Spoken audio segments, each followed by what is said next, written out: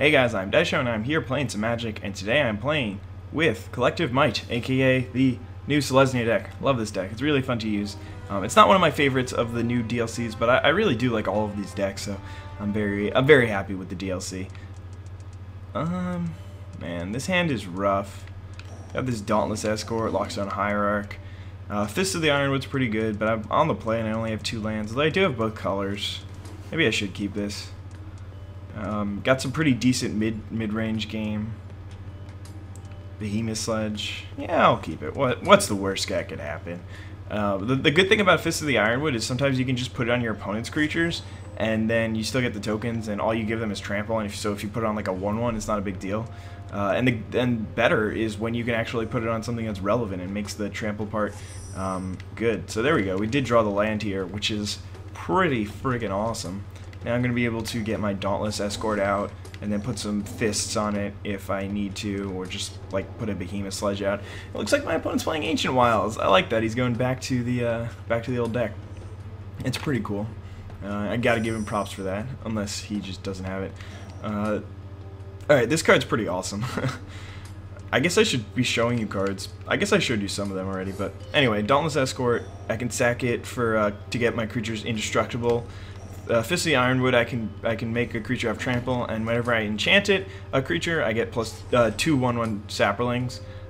Behemoth Sledge gives a creature +2/+2 and trample, equips for 3, locks it on Hierarch, gains 4 life, and I can regen a bunch of stuff, and it's a 4/4, and then Overrun! So I still need to draw a couple of forests before I can even think about overrunning people. But I mean, I don't know. I'm a little bit confused as to whether or not I should be running Overrun in this deck, whether or not it's really worth it, but alright, so he's got 3 mana up. He's thought for a little bit, so maybe he does have a pump spell. But if he does, then I can always use my pump spell and then just destroy him. Giant Growth. Yeah, so I think I want to keep my dude alive. So I will just Sigil Blessing, and then oh no, I can't still Fist of the Ironwood then this turn. So maybe I just want to play Locks on Hierarch. Yeah, I think I'll actually just do this. Maybe it's not worth it, but either way, I mean, it's sort of like he got the better end of this deal, but in the end of the day, I still have a 3/3 on board, which is where I want to be. I'm not too worried about that much that his deck can do, other than like playing Giganomancer or Natural Order or something crazy good like that, or like Natural Order into Giganomancer. I mean, a Pelakka Worm would probably slow me down, but if this game goes into the long game, then I can overrun him for the win. I'm sure that I'll be able to get some more token makers and stuff, so there's an Evolving Wilds. That's pretty good for me. So now I'm going to attack, and then I'm going to play a Loxodon Hierarch second main phase. Okay, he's going to Beast Within me. That's really fine with me. I mean, it saves him 3 life, so that's probably why he did it, but I still get a 3/3 out of it, and the ability generally isn't that relevant because, especially in this sort of matchup, it really just won't be too useful. But I'm just going to go sack this now so I don't forget. It doesn't really matter. He knows that I would go for forest no matter what.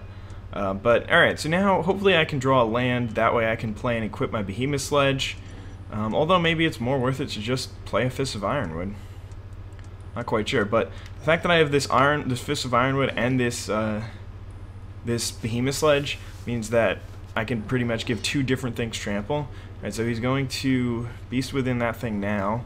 Again, that doesn't really bother me. He already gained 4 life. He basically just turned my Loxodon Hierarch into a Thragtusk.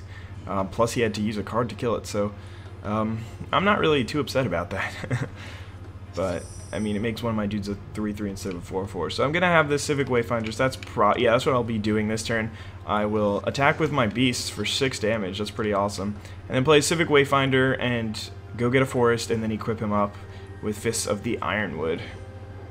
Or maybe, yeah, I'll do that. And that way I can overrun next turn for the win.